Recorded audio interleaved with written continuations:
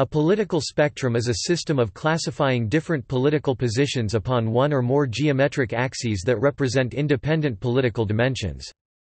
Most long-standing spectra include a left wing and right wing, which originally referred to seating arrangements in the French Parliament after the Revolution 1789 to 1799. On a left-right spectrum, communism and socialism are usually regarded internationally as being on the left, whereas conservatism and capitalism are on the right. Liberalism can mean different things in different contexts, sometimes on the left, social liberalism, sometimes within libertarianism, classical liberalism. Those with an intermediate outlook are classified as centrists or moderates.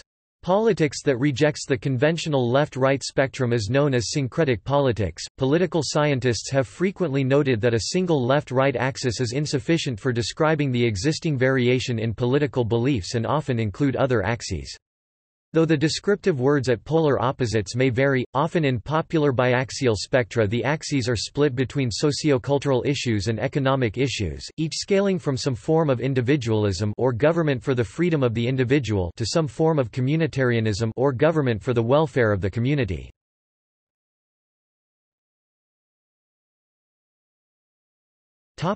Historical origin of the terms.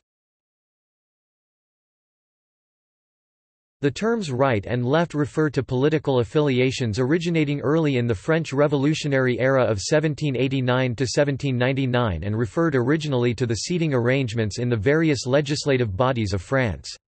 As seen from the speaker's seat at the front of the assembly, the aristocracy sat on the right, traditionally the seat of honor, and the commoners sat on the left, hence the terms right-wing politics and left-wing politics. Originally, the defining point on the ideological spectrum was the ancient regime. Old order. The right thus implied support for aristocratic or royal interests and the church, while the left implied support for republicanism, secularism and civil liberties. Because the political franchise at the start of the revolution was relatively narrow, the original left represented mainly the interests of the bourgeoisie, the rising capitalist class with notable exceptions such as the proto-communist Gracchus Babeuf. Support for laissez-faire commerce and free markets were expressed by politicians sitting on the left because these represented policies favorable to capitalists rather than to the aristocracy, but outside parliamentary politics these views are often characterized as being on the right. The reason for this apparent contradiction lies in the fact that those to the left of the parliamentary left, outside official parliamentary structures such as the sans-culottes of the French Revolution, typically represent much of the working class, poor peasantry and the unemployed. Their political interests in the French Revolution lay with opposition to the aristocracy and so they found themselves allied with the early capitalists. However, this did not mean that their economic interests lay with the laissez-faire policies of those representing them politically. As capitalist economies developed, the aristocracy became less relevant and were mostly replaced by capitalist representatives. The size of the working class increased as capitalism expanded and began to find expression partly through trade unionist, socialist, anarchist and communist politics rather than being confined to the capitalist policies expressed by the original left. This evolution has often pulled parliamentary politicians away from laissez-faire economic policies, although this has happened to different degrees in different countries, especially those with a history of issues with more authoritarian left countries, such as the Soviet Union or China under Mao Zedong.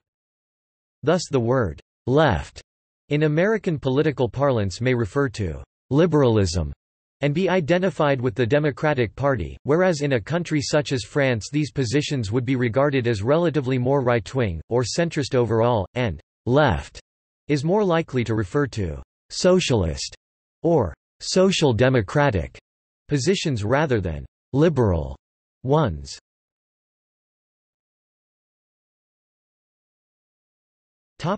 Academic investigation. For almost a century, social scientists have considered the problem of how best to describe political variation.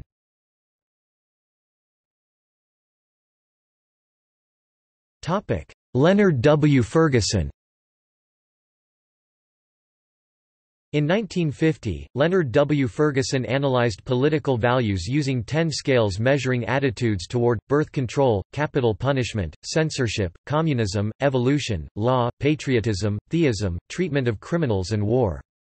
Submitting the results to factor analysis, he was able to identify 3 factors, which he named religionism, humanitarianism and nationalism. He defined religionism as belief in God and negative attitudes toward evolution and birth control, humanitarianism as being related to attitudes opposing war, capital punishment and harsh treatment of criminals, and nationalism as describing variation in opinions on censorship, law, patriotism and communism. This system was derived empirically, as rather than devising a political model on purely theoretical grounds and testing it, Ferguson's research was exploratory.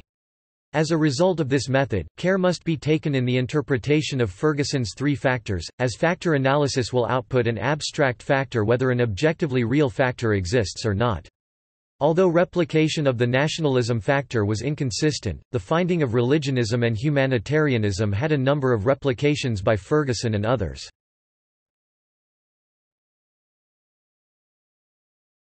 Hans Eysenck. Shortly afterward, Hans Eysenck began researching political attitudes in Great Britain.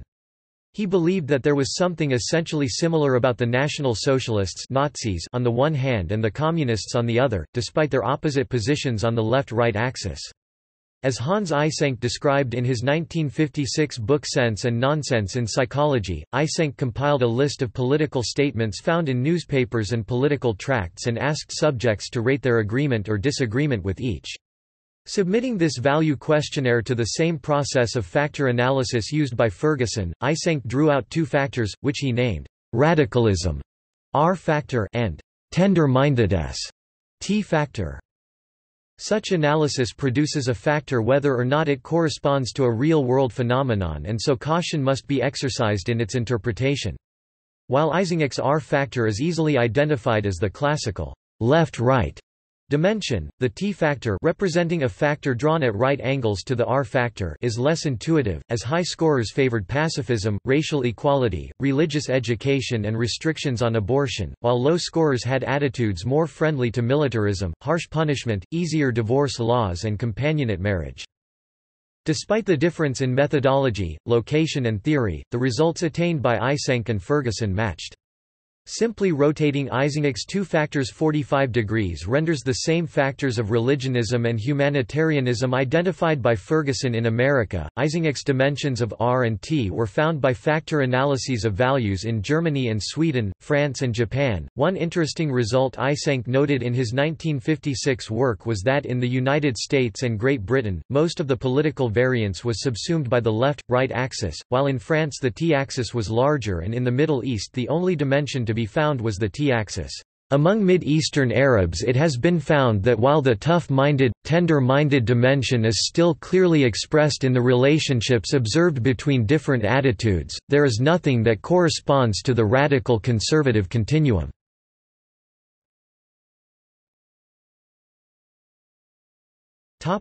Relationship between Eysenck's political views and political research. Eysenck's political views related to his research. Eysenck was an outspoken opponent of what he perceived as the authoritarian abuses of the left and right, and accordingly he believed that with this T-axis he had found the link between Nazism and communism. According to Eysenck, members of both ideologies were tough-minded. Central to Eysenck's thesis was the claim that tender-minded ideologies were democratic and friendly to human freedoms, while tough-minded ideologies were aggressive and authoritarian, a claim that is open to political criticism. In this context, Eysenck carried out studies on Nazism and communist groups, claiming to find members of both groups to be more dominant and more aggressive than control groups. Eysenck left Nazi Germany to live in Britain and was not shy in attacking Stalinism, noting the anti-Semitic prejudices of the Russian government, the luxurious lifestyles of the Soviet Union leadership and the Orwellian doublethink of East Germany's naming itself the German Democratic Republic despite being one of the most undemocratic regimes in the world today. While Eysenck was an opponent of Nazism, his relationship with fascist organizations was more complex. Eysenck himself lent theoretical support to the English National Party, which also opposed Hitlerite Nazism, and was interviewed in the first issue of their journal The Beacon in relation to his controversial views on relative intelligence between different races. At one point during the interview, Eysenck was asked whether or not he was of Jewish origin before the interviewer proceeded. His political allegiances were called into question by other researchers, notably Stephen Rose, who alleged that his scientific research was used for political purposes.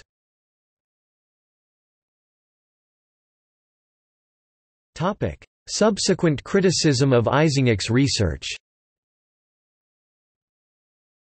Eysenck's conception of tough-mindedness has been criticized for a number of reasons.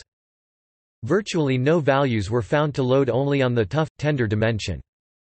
The interpretation of tough-mindedness as a manifestation of authoritarian versus tender-minded, democratic values was incompatible with the Frankfurt School's single-axis model, which conceptualized authoritarianism as being a fundamental manifestation of conservatism, and many researchers took issue with the idea of left-wing authoritarianism.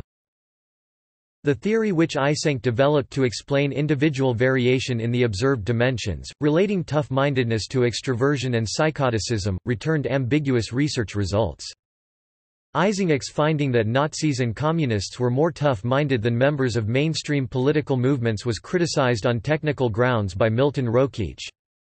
Eysenck's method of analysis involves the finding of an abstract dimension, a factor, that explains the spread of a given set of data, in this case, scores on a political survey.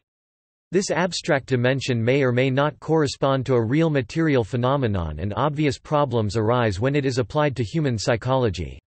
The second factor in such an analysis, such as Eysenck's T-factor, is the second best explanation for the spread of the data, which is by definition drawn at right angles to the first factor.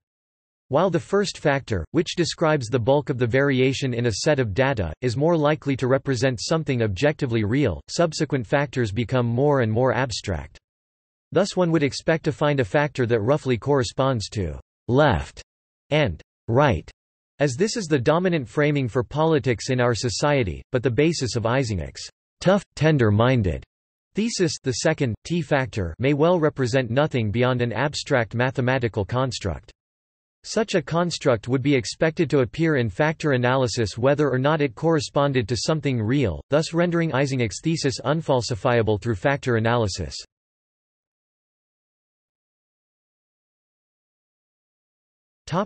Milton Rokeach. Dissatisfied with Hans J. Eysenck's work, Milton Rokeach developed his own two-axis model of political values in 1973, basing this on the ideas of freedom and equality, which he described in his book, The Nature of Human Values. Milton Rokeach claimed that the defining difference between the left and right was that the left stressed the importance of equality more than the right. Despite his criticisms of Eysenck's tough tender axis, Rokeach also postulated a basic similarity between communism and Nazism, claiming that these groups would not value freedom as greatly as more conventional social democratic socialists and capitalists would, and he wrote that, "The two-value model presented here most resembles Eysenck's hypothesis." To test this model, Milton Rokeach and his colleagues used content analysis on works exemplifying Nazism written by Adolf Hitler, communism written by Vladimir Lenin, capitalism by Barry Goldwater, and socialism written by various socialist authors. This method has been criticized for its reliance on the experimenter's familiarity with the content under analysis and its dependence on the researcher's particular political outlooks. Multiple raters made frequency counts of sentences containing synonyms for a number of values identified by Rokeach, including freedom and equality, and Rokeach analyzed these results by comparing the relative frequency rankings of all the values for each of the four texts. Socialists, socialism, freedom ranked first, equality ranked second. Hitler, Nazism, freedom ranked 16th, equality ranked 17th. Goldwater, capitalism, freedom ranked first, equality ranked 16th. Lenin, communism, freedom ranked 17th, equality ranked 1. Later studies using samples of American ideologues and American presidential inaugural addresses attempted to apply this model.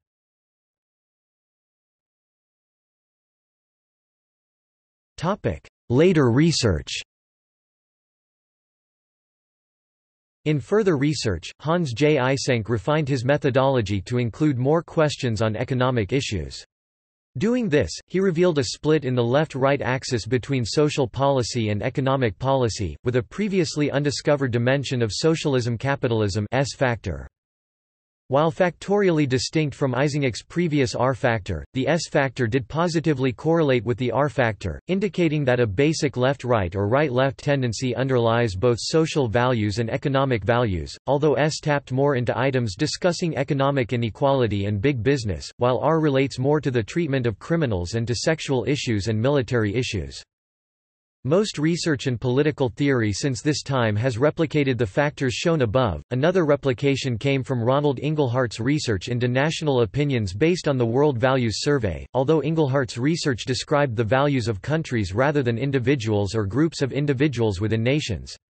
Inglehart's two-factor solution took the form of Ferguson's original religionism and humanitarianism dimensions. Inglehart labeled them secularism-traditionalism, which covered issues of tradition and religion, like patriotism, abortion, euthanasia and the importance of obeying the law and authority figures, and survivalism, self-expression, which measured issues like everyday conduct and dress, acceptance of diversity including foreigners, and innovation and attitudes towards people with specific controversial lifestyles such as homosexuality and vegetarianism, as well as willingness to engage in political activism.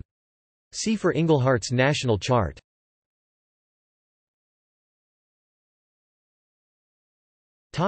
Other double-axis models.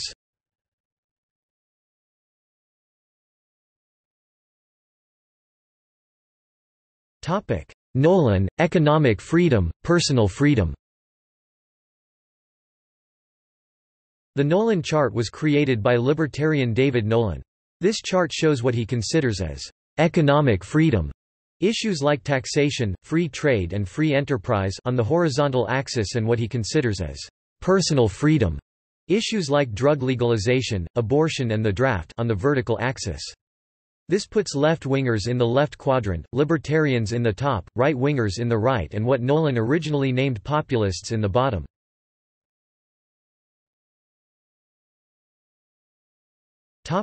Political compass. The political compass has two axes. One represents economic issues as right versus left. The other represents issues of freedom, or social issues, as authoritarian versus libertarian.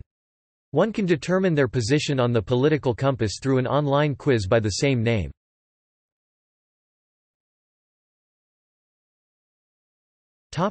Greenberg and Jonas, left-right, ideological rigidity. In a 2003 Psychological Bulletin paper, Jeff Greenberg and Eva Jonas posit a model comprising the standard left-right axis and an axis representing ideological rigidity. For Greenberg and Jonas, ideological rigidity has much in common with the related concepts of dogmatism and authoritarianism, and is characterized by believing in strong leaders and submission, preferring one's own in-group, ethnocentrism and nationalism, aggression against dissidents, and control with the help of police and military." Greenberg and Jonas posit that high ideological rigidity can be motivated by particularly strong needs to reduce fear and uncertainty, and is a primary shared characteristic of people who subscribe to any extreme government or ideology, whether it is right-wing or left-wing.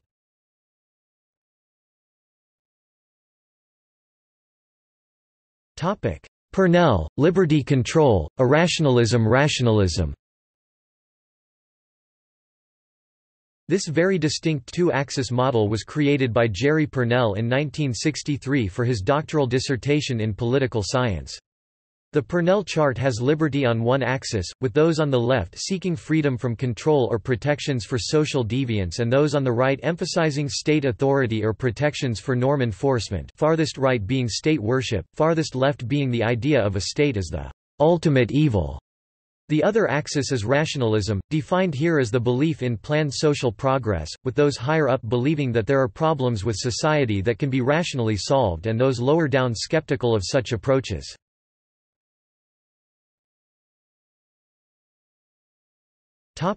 Inglehart, traditionalist secular and self-expressionist survivalist. In its 4 January 2003 issue, The Economist discussed a chart, proposed by Dr. Ronald Inglehart and supported by the World Values Survey associated with the University of Michigan, to plot cultural ideology onto 2 dimensions. On the y-axis it covered issues of tradition and religion, like patriotism, abortion, euthanasia and the importance of obeying the law and authority figures.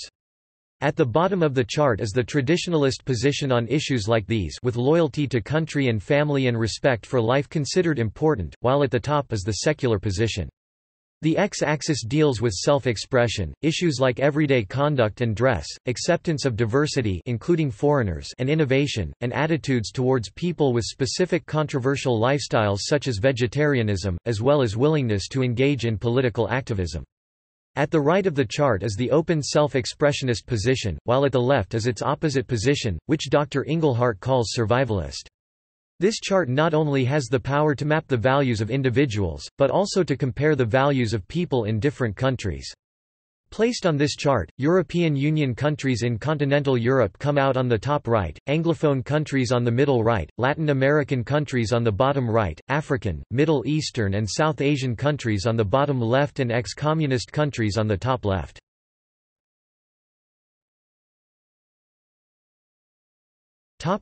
Mitchell, 8 Ways to Run the Country. In 2006, Brian Patrick Mitchell identified 4 main political traditions in Anglo-American history based on their regard for kratos, defined as the use of force, and archy or archy, defined as the recognition of rank. Mitchell grounded the distinction of archy and kratos in the West's historical experience of church and state, crediting the collapse of the Christian consensus on church and state with the appearance of 4 main divergent traditions in Western political thought. Republican constitutionalism equals pro-archy, anti-kratos. Libertarian individualism equals anti-archy, anti-kratos. Democratic progressivism equals anti-archy, pro-kratos. Plutocratic nationalism equals pro-archy, pro-kratos. Mitchell charts these traditions graphically using a vertical axis as a scale of kratos, akrateia and a horizontal axis as a scale of archy, anarchy. He places democratic progressivism in the lower left, plutocratic nationalism in the lower right, republican constitutionalism in the upper right, and libertarian individualism in the upper left. The political left is therefore distinguished by its rejection of archy, while the political right is distinguished by its acceptance of archy. For Mitchell, anarchy is not the absence of government but the rejection of rank. Thus there can be both anti-government anarchists, Mitchell's libertarian individualists, and pro-government anarchists, Mitchell's democratic progressives, who favor the use of government force against social hierarchies such as patriarchy. Mitchell also distinguishes between left-wing anarchists and right-wing anarchists, whom Mitchell renames akratists, for their opposition to the government's use of force. From the 4 main political traditions, Mitchell identifies 8 distinct political perspectives diverging from a populist center. 4 of these perspectives, progressive, individualist, paleo-conservative, and neoconservative, fit squarely within the 4 traditions. 4 others, paleo-libertarian, theoconservative, communitarian, and radical, fit between the traditions, being defined by their singular focus on rank or force. Anthony Gregory of the Independent Institute credits Mitchell with the best explanation of the political spectrum, saying he makes sense of all the major mysteries.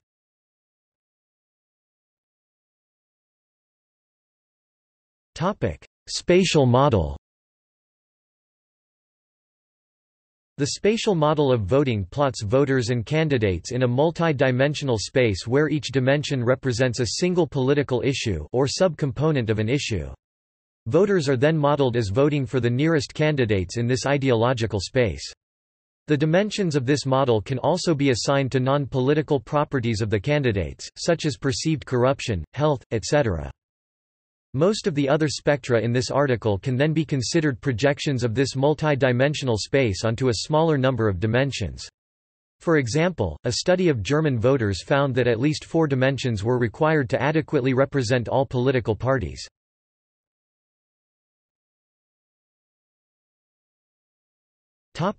Three-axis models. One alternative spectrum offered by the conservative American Federalist Journal accounts for only the degree of government control, without consideration for any other social or political variable, and thus places fascism, totalitarianism at one extreme and anarchism, no government at all, at the other extreme. The Vossum chart, or Vossum cube, is based on the Nolan chart and adds a third axis for corporate issues, depicted three-dimensionally, with 8 discrete categories representing 8 different political ideologies. Vossum is the Russian word for 8.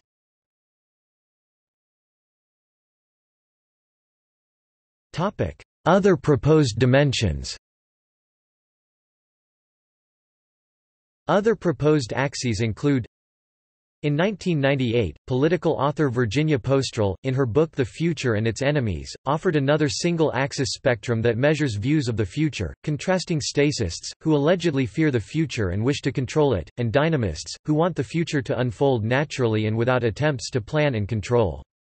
The distinction corresponds to the utopian versus dystopian spectrum used in some theoretical assessments of liberalism, and the book's title is borrowed from the work of the anti-utopian classic liberal theorist Karl Popper.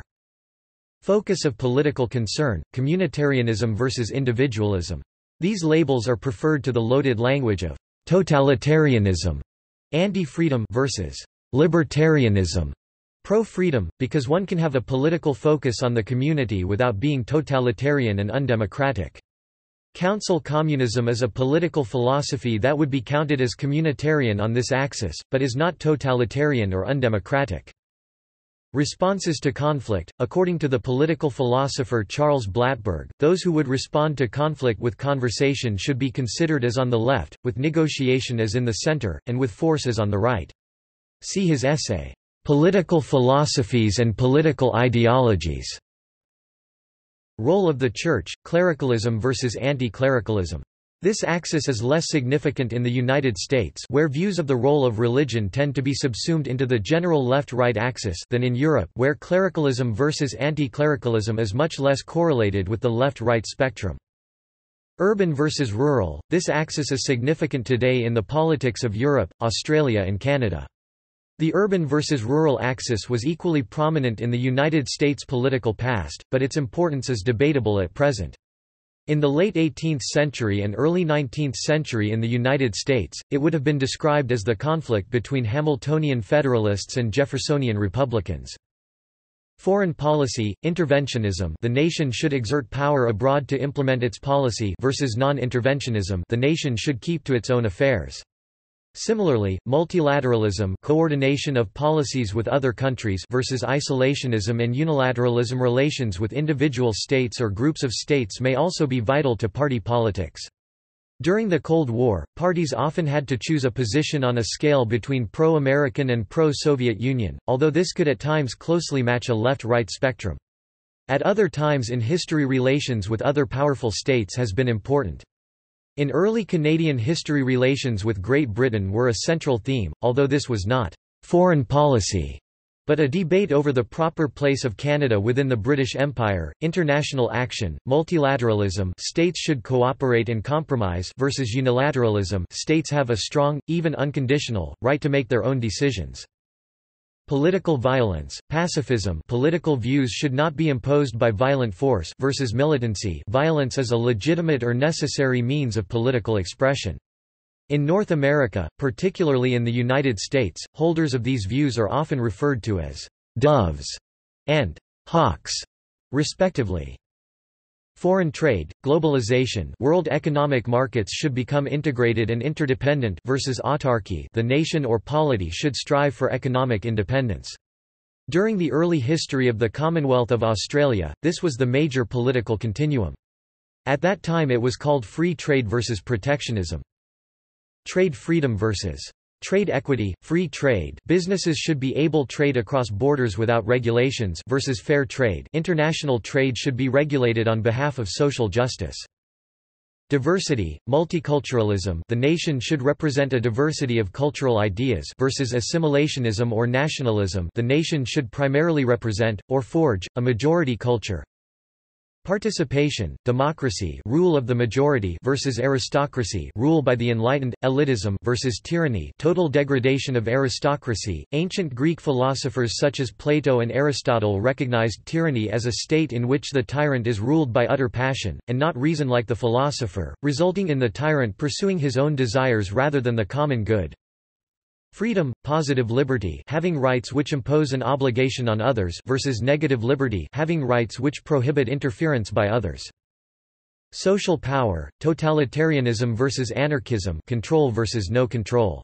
Analyzes the fundamental political interaction among people, and between individuals and their environment. Often posits the existence of a moderate system as existing between the two extremes. Change, radicals who believe in rapid change and progressives who believe in measured, incremental change versus conservatives who believe in preserving the status quo versus reactionaries who believe in changing things to a previous state. Origin of state authority, popular sovereignty, the state as a creation of the people, with enumerated, delegated powers versus various forms of absolutism and organic state philosophy, the state as an original and essential authority versus the view held in anarcho-primitivism that civilization originates in conquest abroad and repression at home. Levels of sovereignty, unionism versus federalism versus separatism, or centralism versus regionalism. Especially important in societies where strong regional or ethnic identities are political issues. European integration in Europe, Euroscepticism versus European federalism, nation-state versus multinational state. Openness, closed, culturally conservative and protectionist versus open, socially liberal and globalist. Popularized as a concept by Tony Blair in 2007 and increasingly dominant in 21st-century European and North American politics.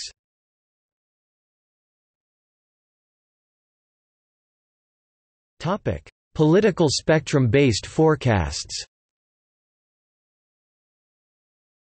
As shown by Russian political scientist Stepan S. Sulakshin, political spectra can be used as a forecasting tool.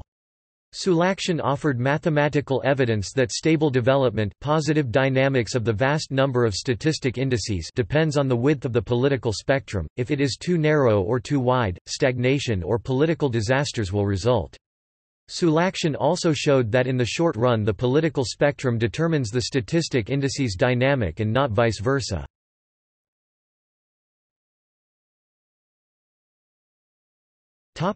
Biological variables.